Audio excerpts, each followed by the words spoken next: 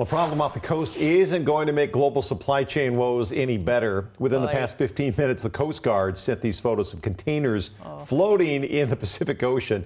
So a cargo ship spilled dozens of them in rough seas. Coast Guard says it happened about midnight, about 40 miles off the coast of the Fuca, the Strait of Juan. The ship listed, some of those containers broke free and they slid right into the drink. It's estimated about 40 containers were lost. The Coast Guard spotted about 35 of them during a flyover this afternoon. That ship, by the way, is now being checked out in Victoria, BC.